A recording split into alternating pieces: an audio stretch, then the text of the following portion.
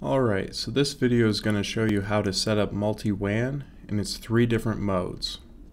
On the Setup tab, we've got Hot Standby, Load Balance, and Dynamic.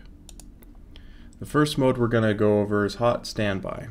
This is basically how to prepare secondary connections in the background so that if your primary connection fails, those secondary connections will be immediately used to keep you up and online.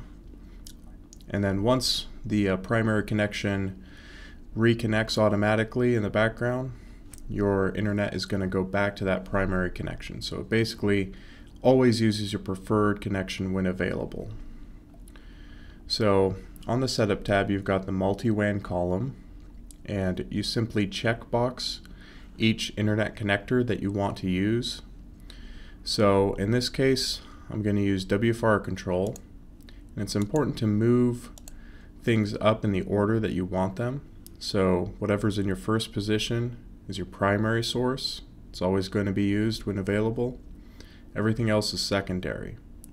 So I'm going to use my cellular air card as my second source, and internal Wi-Fi WAN, which is the built-in go-to. I'm going to check all those.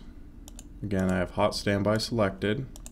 Save the changes, and now pretty much everything will configure in the background, but you can also go to the main tab and then connect to the desired networks.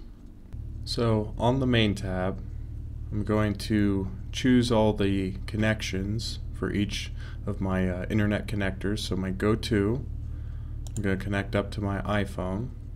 My elite, I have connected to this network here, and then I'll also connect my air card. After multi-WAN is configured with Hot Standby, you're going to see your primary connection highlighted in green, also under the online status, and then you'll see your secondary connections, which are all ready and prepared to be failed over to. You'll see them indicated with a flame icon, or they'll be highlighted in orange.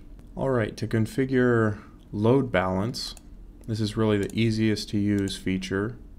It uses the full speeds of all of the internet connectors that you have selected on multi-WAN.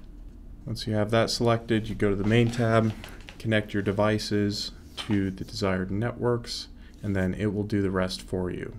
Once multi-WAN is completely configured, you have all your connections established, they'll be indicated and highlighted in green, and you're going to see under the internet status all of the different internet connectors that you're currently using.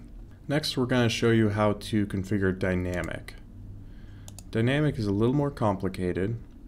Basically what dynamic does is it sets a threshold that your primary internet source, when that is exceeded through your primary source, then any secondary sources will start to boost your internet speed.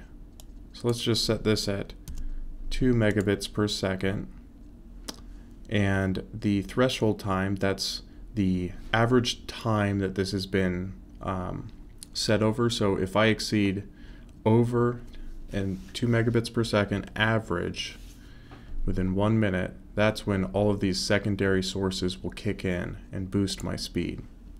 So this is basically a more complicated mode, but it gives you the ability to boost the speed of your primary source and not use it when unnecessary. And that's just going to show you online through your primary source.